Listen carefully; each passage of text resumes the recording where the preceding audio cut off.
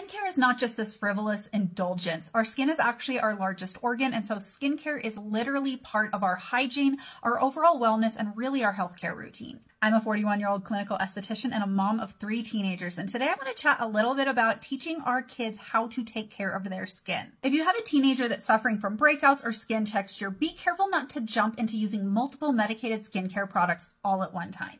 You'd be surprised how clear and balanced the skin can be with a good, solid, consistent cleansing and moisturizing routine. I just have my boys keep the cleanser right in the shower so it's quick and easy. Another essential skincare step is moisturization. My 17-year-old son loves this one. I actually had to go fish this out of his bathroom because he always steals it from me. If the skin is still struggling with breakouts, even with a consistent and simple skincare routine, then explore adding in additional targeted products. Sunscreen really is an essential and has to be a non-negotiable. I've actually known multiple people that were diagnosed with skin cancer in their 20s because they did a ton of outdoor activities and never wore sunscreen as a teenager. One of the worst skincare habits is picking at the skin, and sometimes we start doing that when we're a teenager and starting to have breakouts. When we pick at the skin and try and pop our own pimples, all that does is open up the skin and invite more inflammation and bacteria to spread. Leave the extractions to the professionals.